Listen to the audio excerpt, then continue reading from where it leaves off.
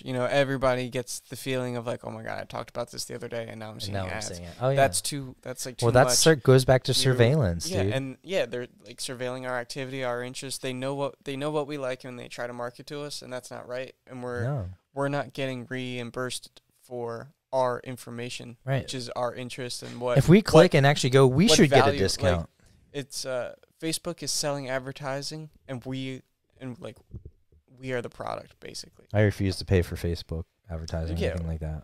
Well, I mean, I always see people sponsored. But it's a tool. Yeah, no, for sure. It's a tool to get shit out there. But to really get it out there, you got to spend thousands of dollars, and then if you're big, tens of thousands of dollars to really get in front of people. Yeah, but then if you to get the return you're gonna pay for, yeah, but you can't just do even $100 a week isn't gonna do you shit on those. No, but do you think like fucking Justin Bieber is spending when he's got a new single he wants to push? If he's spending millions of dollars on marketing. Exactly, and that's why he's Justin Bieber.